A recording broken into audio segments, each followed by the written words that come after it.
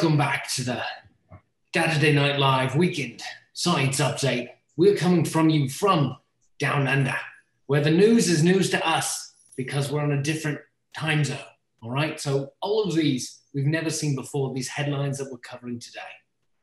Now, let's go ahead and get right into it. What's that first headline for us? Yeah, all right. The first one up is a right proper headline. Humans are evolving extra artery in the forearm. That's right. Humans, for too long, have been restricted in blood flow. What we need is more blood, all right? And part of that is getting an extra artery, all right? It's like putting a turbo system in your car. That's right. This is evolution thinking ahead. You can't just make a new room and not have air conditioning going to it. In this situation, whenever you see new arteries and blood vessels get created, it's likely going to happen that there's going to be a new brain growing out of your arm. So look forward to that. Extensive renovation project, all right? We're jumping into it and we think we know what we're doing, but as we get into it, we realize maybe we don't know if this wall is structural or not. We take it down anyway. We start getting cracks. It's going to be an interesting process, but ultimately we've got the resolve to finish it out and have a reasonably well-looking garage conversion unit, but in our arms. That's all right. All right, let's get on to the next headline. Fastest event ever recorded took 247 zeptoseconds. That's right. Now, before this ever recorded event happened, a zeptosecond didn't exist. Scientists had to create a brand new type of second to even measure this event that occurred, and apparently there was 247 of them. That's right. And the reason they went, of course, with zeptoseconds, because Z is the last letter of the alphabet, and this is something that was done at the last second. As you know, a lot of the times with time works kind of funny. When you have a lot of time, it works differently than when you have just a little bit of time left. You're about to try to turn in a paper, right? And in those last seconds, those are the fastest ones. So a zeptosecond, the Z seconds, are incredibly quick, but they're very important. That's right. And this is also evidence for why humans are evolved and that we weren't created by a higher intelligence, because this is something created by man. This is something created, and we didn't think too far in advance. We've went straight to the end of the alphabet, and there's nothing after that.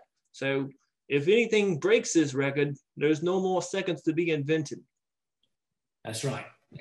After the alphabet, what do? Numbers? That's ridiculous. Too many of them. What, 247 seconds? Makes no goddamn sense. Anyway, all right. On to the next headline. That's good. Spooky. This is right proper for the season. A spooky blood snow invades the Antarctic island. Now, this is kind of a limited time event, kind of like so many Taco Bell menu items. For the season. Antarctica, not a lot of tourism there. Obviously, it's very cold. No one really wants to go there. So they're trying to spice it up.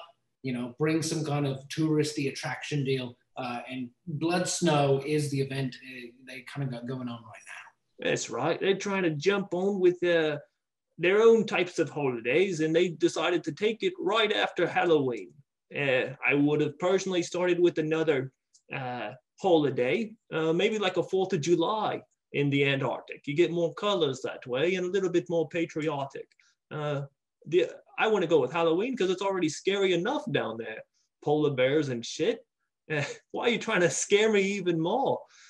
Polar bears make enough of their own blood snow.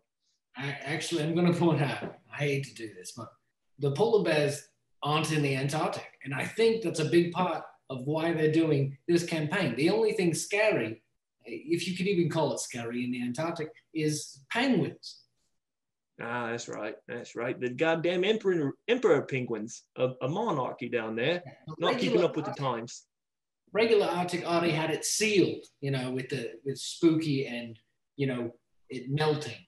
you know, and the Antarctic, they're trying to find something else. And unfortunately, penguins, a lot of people don't think they're scary. Let me tell you the truth. Those are some of the damn scariest things I've ever seen, all right? They're birds, all right? You don't think of them as birds, but they're secretly birds. And anything that's like disguising itself as if it wasn't what it is suspicious to me and scares the hell out of me. That's right. Anything that is so goddamn brave to grow some wings and then not fly with them has a lot of fucking cojones, if you know what I mean. Like a snake that doesn't grow fangs. I wouldn't mess with that. They just strangle you. Because what else does it do? You know, that it makes you ask the question. If it's not going to poison you, how is it going to do something to harm you? Is it going to demoralize me? Is it going to insult me? You know, maybe it's going to make fun of my fashion senses. How am I going to recover from that? A snake doesn't even wear any clothes. Yeah. All right, Ian. Well, that's it for the news of the week. And that was the real fake news from down under.